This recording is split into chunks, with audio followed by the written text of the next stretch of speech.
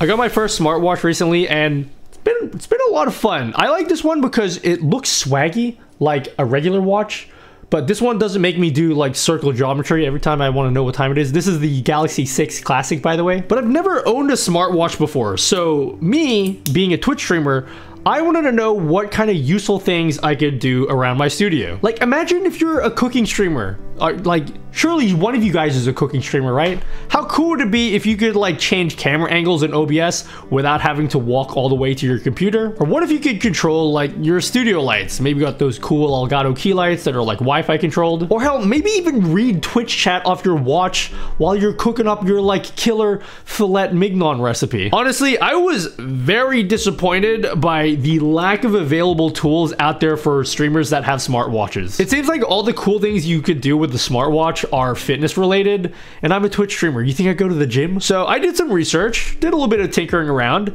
and I managed to do some pretty cool stuff with my watch. Changing scenes in OBS, controlling my music, my studio lights, even those fancy PTZ cameras, you know, those cameras that like track you when you go around the room? Yeah, I've been messing around with those lately and I figured out how to control them from my watch. So yeah, I just wanted to share my experience for those of you that have a smartwatch, or those of you looking to get a smartwatch, or those of you that are just bored and need a break from your real life problems. Thanks again, VIP SCD Keys, for sponsoring this video. If you guys need a Windows 11 key, you can get them for as low as $21. Just use my code NUTTY to get them for 30% off. And if you want to save a little bit more money, you can get a Windows 10 key for as low as $15. And then upgrade that to Windows 11 for free. Make sure to use a secure payment method like PayPal at checkout. They'll send you an activation code, and then you're good to go. You just go in your Windows settings and then you put it in, you're done. Check out VIP SCD Keys in the link down below and get yourself a Windows key today, or whenever you need it. The main thing I wanted to do with my watch is control OBS. This is the most obvious thing that you'd want to do as a Twitch streamer, and I figured that somebody must have made like an app for that or something, right? Like, surely somebody made a Stream Deck app that's more suited to a smartwatch form factor, right? I couldn't find anything. I looked on the Google Play Store to find anything to control OBS or anything stream related, and I just couldn't find anything. But I didn't want to let that stop me. This watch runs Wear OS, which is essentially just Android, but skinned for a smartwatch form factor. So in theory, it should be possible to just load up any Android app on the watch, right? Turns out, yeah, you actually kind of can do that. You can sideload regular Android apps onto the watch. Obviously, not every app works. For one, this is a tiny ass small circular screen, but sideloading Android apps onto this actually isn't that bad. You just need to enable developer settings, which is not that hard to do, and turn on web debugging. I had to disable Bluetooth because apparently smartwatches hate connecting to Wi-Fi while Bluetooth is enabled. But once you do that, there's an app called Bug Jagger that you can install onto your phone. And basically what this app does, it allows you to send apps over Wi-Fi to your watch. So theoretically, any app that you have on your phone, you could just send that to the watch. It's not that hard to do. And the first thing I installed was the Elgato Control Center app. This is the app that you use to control those fancy Elgato key lights, and I have 5 of them around my studio, so it'd be really cool if I could just control my key lights from my watch. And surprisingly, that actually worked. I couldn't believe it. I was able to like scroll through all my lights, turn them all on and off, even change like the brightness and the color temperature all from my watch. The screen is really small though, so you miss out on some of the buttons that are in the top left and right corner.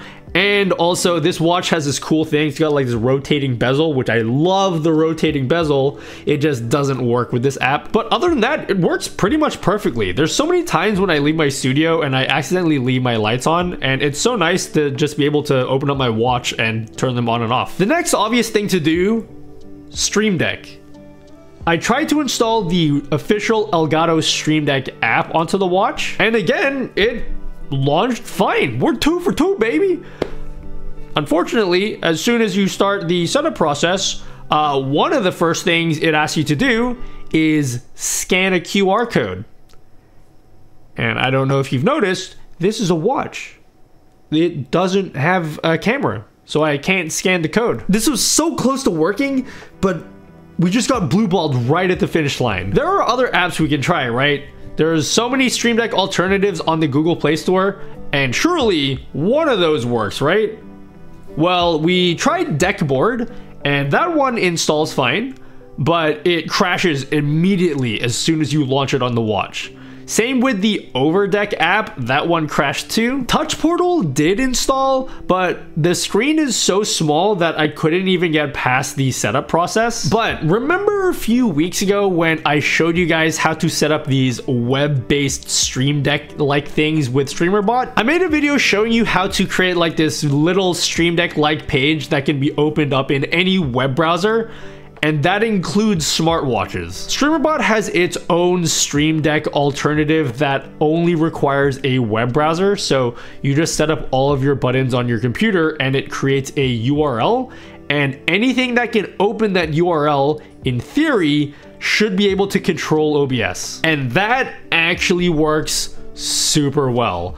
I installed the Samsung Internet app on my watch, which is basically just a web browser for your watch. And all I had to do was send that URL to my watch. Kind of annoying to do because it's a watch. The way that I did it was I opened up the URL in my desktop Chrome browser, synced the bookmarks to my phone, and then I opened it on Chrome on my phone, and then I opened it again on the Samsung Internet app on my phone, and then I synced those bookmarks to my watch. Super convoluted method, but eventually we got it to the watch, and it actually looks good. I set up some buttons for changing scenes in OBS. I also have some media controls down here, so I could simply pause and skip to the next track for my watch. And because this is streamer.bot, I could also control Twitch chat. So if I want to put my chat into emote only mode, I can do it right here. Everything on this web page works exactly the same as it would if you loaded the page on your phone or your computer, but it's just on your watch now. So you have the whole power of streamer.bot at your disposal here. And if you know how to code, it's not a requirement, by the way. You guys always think that you need to know how to code to use streamer.bot, but if you do know how to code, you can do some really cool stuff with this. I have these PTZ cameras that track me as I walk around my studio. These are from OBS.bot, and I just wrote a little bit of code that allows me to physically point these cameras to different points around my studio. Normally, I'd have to control these cameras through my Stream Deck, and I'd have to constantly keep walking back to my desk to press the buttons and then walk around the room again.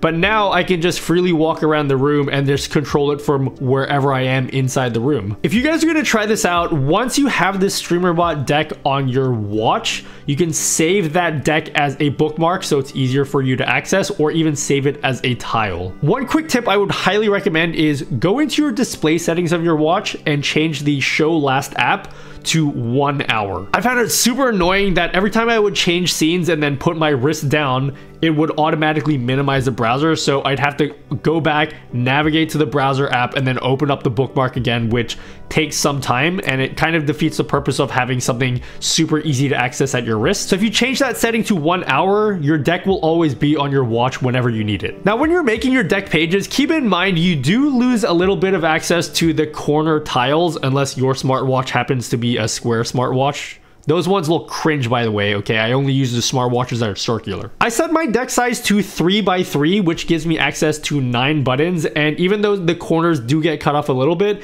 it still was really easy to access those buttons in the corner. But if you set the deck size to 4x4 or higher, definitely leave the corners empty because you can't even touch them from the watch. One of the annoying things I'm noticing is apparently every Wear OS watch has this really annoying feature where every time you turn your wrist away, it like dims the screen, and that is super annoying when you're trying to use this Stream Deck page. Turns out there's a hidden feature called ungaze that you can't access through the settings at all. The only way to turn that setting off is to use the command line. So there's a command line utility called ADB, and basically you connect to it using this command here and this command. And then once you've connected to your watch, you can send it this command here with a 0 at the end, and that should turn the feature off. So as you can see, I can turn my wrist away now, and now the screen will stay on. I'll leave a link in the description if you want to know how to turn that setting off. Now, since I already have a web browser on my watch, I figured, why don't we just try to put Twitch chat on our watch? It sounds really dumb, I know, like, isn't the text gonna be tiny? Who wants to read that? But for certain situations, it actually makes a lot of sense. I build a lot of keyboards on my stream, and sometimes it's really annoying to have to constantly lift my head back and forth every time I want to read Twitch chat. But with a watch, I can just keep my head down, work on what I need to work on, and just glance over at my watch every once in a while. It's surprisingly readable too. You just open up Twitch chat as a pop-out window and then set it to dark mode because it's light mode by default for some reason. And this works okay. It's not a great experience. I would love to be able to use the rotating bezel to scroll through chat, so I don't have to like use my finger to scroll through it. That doesn't work here. One of my viewers did make a simple like Twitch chat client that does allow me to scroll through with the bezel, and it's also formatted much better for a small screen like this. And this is much better than the normal Twitch pop-out window. It's much more readable. So yeah, this was a lot of fun. It's a bit of work to get these tools set up on the watch, and that streamer.bot deck page isn't super ideal for a watch form factor. It'd be really cool to see some developers try to tackle a design that fits more of this small circular screen. Maybe the streamer.bot devs can make a new list view for their deck pages instead of a grid view, and maybe then it will be scrollable with the bezel. Or maybe a company like Elgato can take a stab at making a Stream Deck app specifically for smartwatches. I have no idea if that's something they've ever considered before. If you have, tell me. I want to have the inside deets. But yeah, let me know what you guys think. Have you guys ever done anything cool with your smartwatch? I'd really love to see what you guys can come up with. There's gotta be at least one dude out there who's built something super crazy for their watch that I've never even considered. Feel free to send me a video on Twitter, tell me about it in the comments below, and then also come watch me on Twitch. All of the cool research that we did for this video and all the tinkering around, we actually did that on my live stream. So I stream there twice a week. And yeah, we're probably gonna be doing more stuff like this in the future. So if you don't want to miss that, you better come watch the streams. They're really cool. All right. See you later, guys.